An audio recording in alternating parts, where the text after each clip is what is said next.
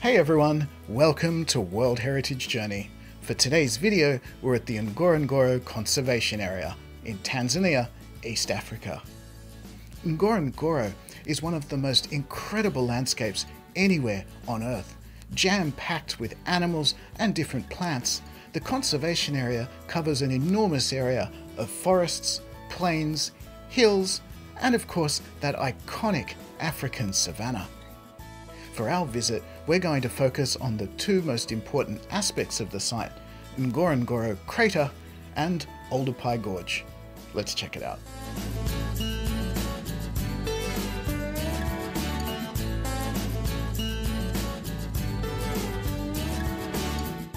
The spectacular Ngorongoro Crater is the centerpiece of this World Heritage Site. Located in the north of Tanzania, the crater itself is the remains of a volcano that erupted and then collapsed about 2 to 3 million years ago. It's between 16 and 19 kilometers across at various points, so with a depth of 600 meters and a surface area of 264 square kilometers, it's the world's largest intact caldera. Descending the long, winding path into the crater is genuinely like entering the Garden of Eden. The rich grasslands, plains and savanna stretching out below you, Lake Magadi glittering in the sun, and the forests below the crater rim rushing up to greet you. Once you're down on the crater floor, it's a jaw-dropping sight. The crater walls surround you on every side, and there's animals everywhere you look. It's estimated that the crater's home to the world's densest population of lions, and it really doesn't take long before you find them. Despite the obvious differences, it's actually incredible how much like domestic cats they really are, and they're genuinely not bothered by humans either. They just hang around, wandering and doing their thing while they pay absolutely no attention to you or your car. Even when they come right up to you, they don't particularly seem to notice you.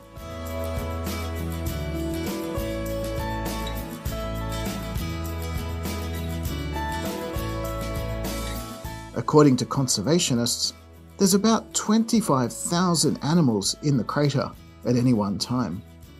These include large herds of elephants, buffalo, wildebeest, hippopotamus, zebras, gazelles, ostriches, and a handful of black rhinos. We did manage to see a single rhino, but only from a pretty long distance, so apologies for the poor quality photo. There's also plenty of smaller animals too, like hyenas and warthogs. Lake Magadi, although it's very shallow, is home to thousands and thousands of flamingos. It's just such a magical place inside the crater. One of my most iconic memories of our time in Africa is watching animals graze while squalls of rain pass over the crater in the distance and birds soar overhead. We really can't wait to go back.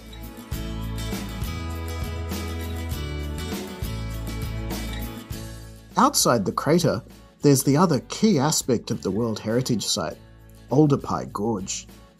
This is a deep, 14-kilometre-long gorge that's part of the larger Great Rift Valley that runs along most of Eastern Africa.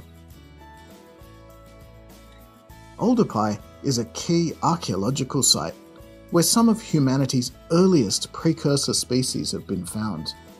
Some of the teeth, bones, and tools discovered at Oldupai are dated to around 3 million years old, which is absolutely staggering.